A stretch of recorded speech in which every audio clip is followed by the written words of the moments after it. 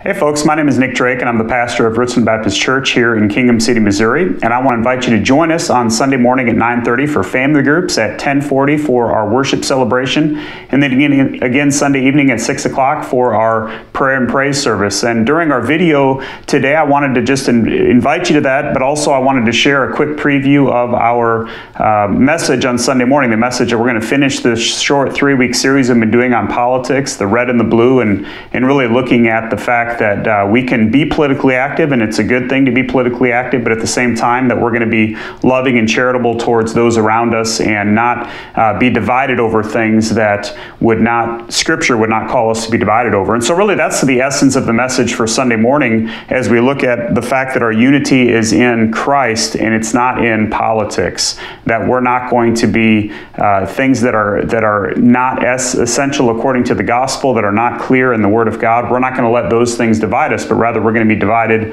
only on things that Scripture would call us to divide over, to separate over. And so we're going to be united in the gospel. We're going to be united in our relationship with Jesus Christ. And so we're going to look specifically on Sunday morning at 1 Corinthians 11, verses 17 through 34, and talk about that unity that's in Jesus rather than unity that's in politics. And you might be familiar with that passage because it's the passage that talks a lot about the Lord's Supper. And of course, the Lord's Supper is such a beautiful act of worship to celebrate our unity that's in Christ, our unity that's in the gospel. And so we're going to take the Lord's Supper together Sunday morning. We'll have the prepackaged communion cups that have the little wafer in them, so we'll be able to do that safely and not put people in situations where they feel kind of uncomfortable or unsafe as we worship the Lord together through the Lord's Supper. And so for those who are active members of our church, or if we have visitors that are members of another church in good standing and have trusted in Christ and been baptized, then the Lord's Supper is something that we do to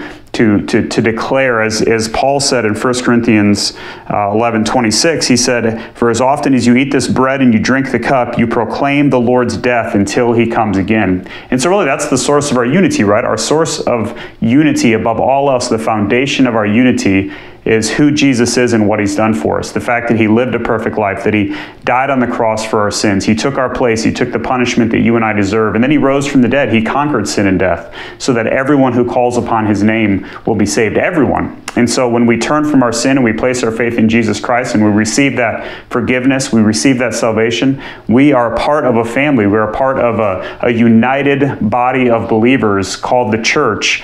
And specifically, we join a local church to profess our faith in Christ and to show our commitment to Christ and to his church. And that unity, it transcends any sort of temporary unity that might be created on this earth, things like politics, things that will pass away, whereas the gospel is forever. The Word of God endures forever. And so we want to look at that on Sunday morning. That'll be during our worship celebration at 10:40. And again, as we've been doing the last several weeks, we will have our outdoor worship celebration. Looks like it's going to be a beautiful day. Praise the Lord. And we've got the shaded seating here on the west side of the building. And we want to encourage you to join us for that worship celebration. We continue to offer to folks who would like to remain in their vehicles. They can do that and tune in to 91.1 FM, which comes in here in the parking lot on Sunday mornings. During our service, we broadcast the signal there so they can run their vehicles and sit in the AC in their vehicles and listen that way, or they can open their windows and listen to the speakers that we have for the worship celebration. And then we'll continue to offer the streaming inside as well, streaming the service inside the sanctuary. Of course, that's limited somewhat because of internet connectivity, but that is an option as well if you prefer to be inside. But really, we want to encourage you to come. If you haven't been coming, we hope that you'll start joining us because we really believe we've offered opportunities for everyone, regardless of your comfort level, to come and socially distance and be able to worship the Lord with us together on Sunday morning at 10:40. Before that, we have family groups at 9:30. So during those family groups, we've got groups for all ages. All the groups have started back up again. The only exception is we do not have nursery yet. We're waiting on that just a little bit to give volunteers time to get back in and be able to do that comfortably. And of course, the toddlers and babies of any age, it's really hard to socially distance. So while all the other classes are able to kind of spread out and some meeting inside, some meeting outside, we do not have nursery yet, but we hope to be starting that up soon. We'll keep you posted on that. but family groups for all ages at 9:30. And if you do have babies or toddlers, you're still obviously welcome to bring them. We'd love for you to. It's very informal, so they can come, and if you need to get up and move around with them. And of course, during the worship celebration, we're outside, and so kids can kind of play and sit, and you know, it's really an easy atmosphere for families. And so we hope that you'll join us for family groups at 9:30, worship at 10:40. And then Sunday evening at 6 o'clock, we've got our prayer and praise service. And also at the same time that we adults and children meet in the sanctuary for the prayer and praise service, the youth group, which is grades 6 through 12, they're meeting down in the youth area, and they as well have their discipleship Bible study on Sunday evenings from 6 to 7. And so the prayer and praise service from 6 to 7, the youth group gathering from 6 to 7. And on Sunday evening during that prayer and praise service, of course, we pray for folks in our church and our community across our world. We also sing some songs of praise.